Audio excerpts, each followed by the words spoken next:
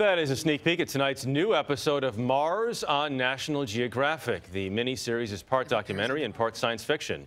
It features interviews with people working on making travel to Mars a reality. The series also has a fictional account of the first manned mission to the Red Planet in 2033. Musician and actress Jihae plays a set of twins, and John Grunsfeld is a former NASA astronaut and one of the show's experts. Good morning to both of you. Good morning. So, I mean, very interesting concept here because you're marrying the documentary with a Hollywood film, right? So, John, question to you first. I mean, the documentary is real, but how real do you think is what we're envisioning is going to happen in 15 or 20 years?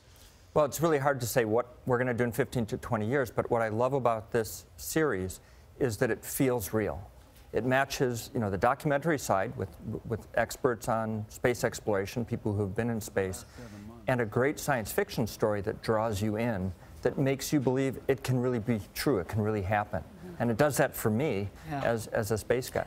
Yeah. I know, Jihae, you're going like this. Yes. What I think is so cool about what you get to do is this your first acting role, because you are a musician, so you already have a lot of talent, but it's your first acting role and you get to play twins.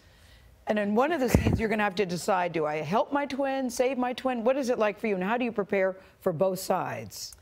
Well, I mean, you know, when I got the call to audition for this, I was working on my next album, and I gave it my best, but I really didn't think that why would they get someone who has no experience to play two leading roles?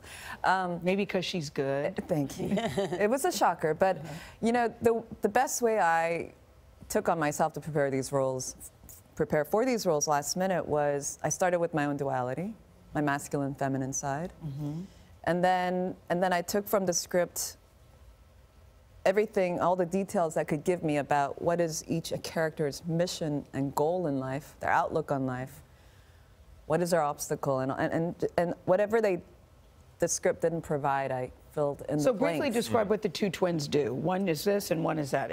Hannah Sung is the pilot and systems engineer of Daedalus. And June is? June is the capsule communications person, the lifeline, the first person they speak to at mission control. And then she moves up the ladder.